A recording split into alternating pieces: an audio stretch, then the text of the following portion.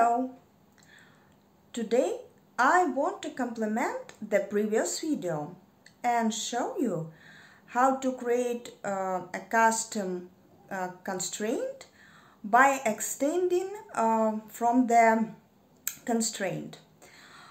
This approach gives more opportunity in form validation. You'll see it. So, let's go. I want to make my custom validation of the email field and throw an error if the domain zone of the email belongs to root. To do this, we will create two classes. The first one is a constraint, where we will declare an error message and call the validator. The second class is the validator itself. And to validate the email field, we will specify a custom constraint in the entity. So, let's go.